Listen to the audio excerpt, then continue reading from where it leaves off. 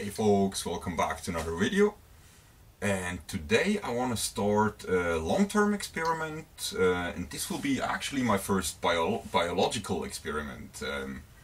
Disclaimer, just a little one, I'm really bad in biology, it's not my field. I find it very interesting, but I have no clue about it. I don't really know much about how biology works. Well, my idea was, I wanted to find out if it's actually possible to mutate plant seeds or plants in general with gamma radiation. Like, I want to see if I can take something like a radium painted clock, which is quite radioactive. A lot of gamma radiation there, and of course, maybe you noticed from my previous videos, my very strong radioactive Swiss Army compass. This is also radium painted, so yeah, you'll get a lot of gamma radiation from these two devices. So I went to like the hobby market shop, I got some radish seeds, some thyme seeds, and some blue, white, yellow flowers. Don't ask me how they're called. Like, there is a Latin name here if somebody's interested. Maybe you can see it. Does it focus? I guess so, yeah. Something like that.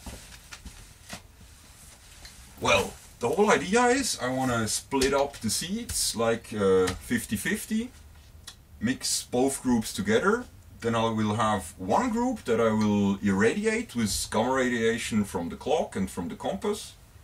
And I'll have a second group that I will not irradiate, like just grow natural. And I want to see if there's a difference. I think it could be difficult. Like, I'm a little bit skeptical. Maybe there will be no visible difference at all, but who knows? Let's see. I think it's an interesting idea. Well, I split up the seeds now, like about 50-50. These are the flowers, this is the thyme, and this is the radish. There is not a specific reason why I bought these plants. Well, I was thinking about the flower, that maybe, you know, in the blossom, that you could see some mutations more easily than in the other plants. Thyme I just bought because I kind of like thyme. Maybe I can use the non-radioactive one, you know, for food and stuff later. And I wanted something like with a fruit or so also, to maybe see a difference there. Maybe the relish gets bigger, the radioactive one, or something like that. I don't know. Well, my idea is now I want to mix these two groups together, like 50-50 mixes, put them in some plastic bags, and I will sandwich one of the plastic bags between the two radiation sources. Like, I'll just put it here in the middle, put it in a metal box, also maybe put some lead around it for shielding, and I want to keep it there for minimum 1 month, like to really irradiate the seeds, to try to like destroy some of the DNA in the seeds. Maybe that will help us to get some mutated plants. I got my seeds mixed together. I made two groups, about the same size. This one will be irradiated, this one not. And I'll put it in the sandwich thingy with the radium painted clocks. Put it into this thing, put some lead around it for protection. And I will store the non-irradiated seeds into a second metal box, just that they have like the same circumstances, temperature and stuff. I'll store them in the same room, but far apart from each other too. And I guess we'll come back in a month. Okay, we're back after like about 35 days of plant seeds irradiation with gamma rays. It's now mid-May, it's perfect springtime for planting, I guess. So let's see how it goes. I've got the seeds here. I've got some pots ready here. I'll put the irradiated ones into the first two with the mark here. Control group over here. I have like some old GoPro copy camera that I never use. I'll just put it on a tripod here so I can take a picture every day, and we see how the plants evolve, if they will at all. But before I start the planting, well, first of all, get the seeds out. And I want to do a quick measurement with the Geiger counter just to see what kind of values of radiation we are talking about here. Okay, the irradiated seeds are here under the gamma ray compass, and the other one the radium painted clock. Just to get an estimate of what we are talking about, I'll just put the Geiger counter into the box close to the radiation source, but not directly on top, just that we get an impression of a value. I want to get some millisievert value, just that you know what we're dealing with here. This will take a minute or two just to get a value, so I'll do a little time lapse or something.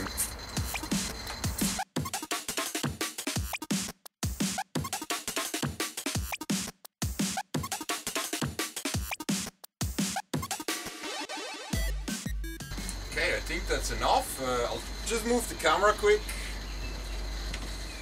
I think we're at 40 microsieverts per hour.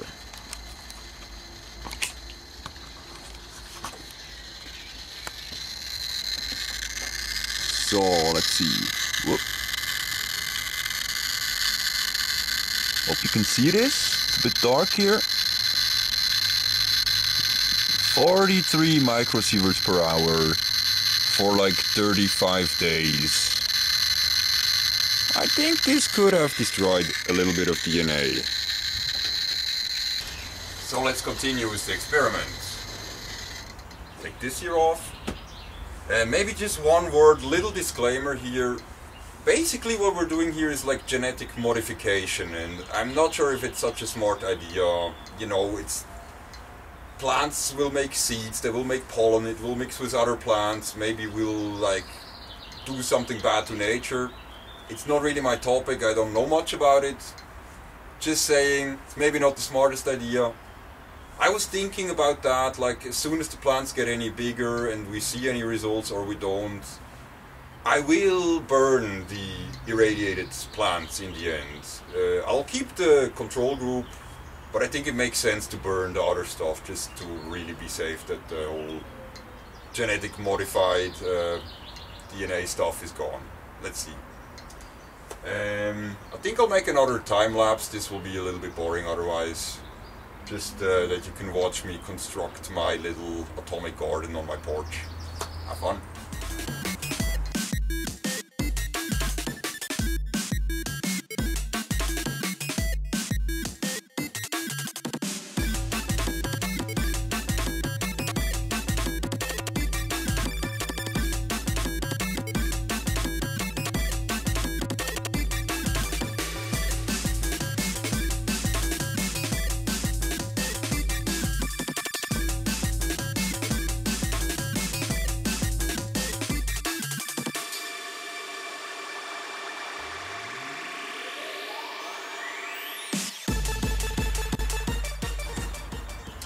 Plants are planted, gave it all a little bit of water, and I guess now we have to wait a month or two until we can do the conclusion of the video and the experiment. So see you in a month or two.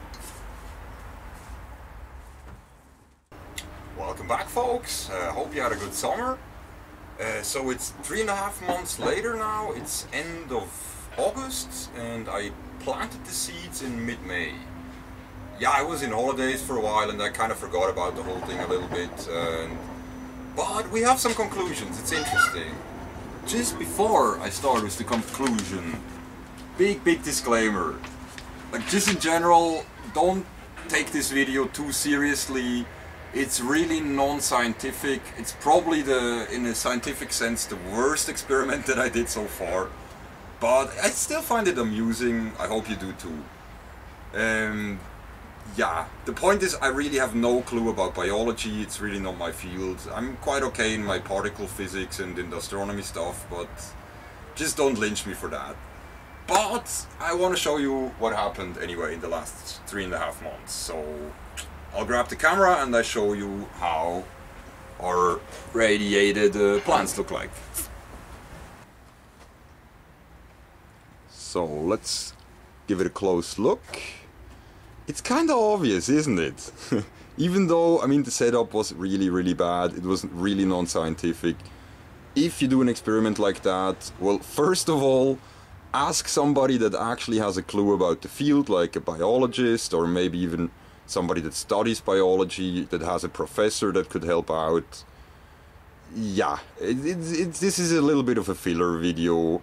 Again, don't take it too seriously, but it was fun, and apparently there was something happening here. I mean, take a look. The radish is growing really well, actually, from the beginning. The flowers we had, like, where were they? Here? These here? They just never grew. I don't know. Yeah, maybe just not very strong in an evolutionary sense. This one here is like really big, actually. It's also radish. These two pots, the control group, this one basically just died. And here there's still something going on, but it's also not that much. So yeah, interesting. As I said, like the flowers, they just died completely from the beginning. The thyme had a hard time, but it is growing. At least the radiated thyme. The non-radiated one is also dead, apparently. Here there's really nothing happening anymore. I think this pot got too much like rainwater, cause like the roof wasn't exactly over the pots and everything. I actually swept the pots once or twice during the last 3.5 months to like equalize out those influences a little bit. But still, yeah, I don't know. I hope you liked the video anyway. I'll show you the time-lapse that I made with the GoPro copy camera. It's like about, I'm not sure, I think it's 65 days or so. So it's a little bit more than 2 months. Also, I had to like weed out a lot of the radish because I just put too much seeds. So there was much too much radish. So just to give the thyme a chance to grow. You'll see that in the time-lapse. It will like suddenly just, you know, be much less plants and then they grow again. You don't see the difference so good in the time-lapse, but I had the impression that the irradiated seeds did grow a little bit faster and a little bit bigger even during the growing process. Yeah, I think that's it. I'll just blend in the time-lapse to end the video. I hope you enjoyed this. I am promising there is more and like more professional sciencey stuff coming up soon. I'm trying to work on some astronomy videos. I'm also working on the spectroscopy series, so there should be something coming out soon. I really much appreciate you watching. If you liked it, maybe give it a like. If you didn't subscribe yet, also think about that. I would appreciate a lot. And see you soon for another crazy, maybe a little bit stupid experiment soon. Have a good day. Bye.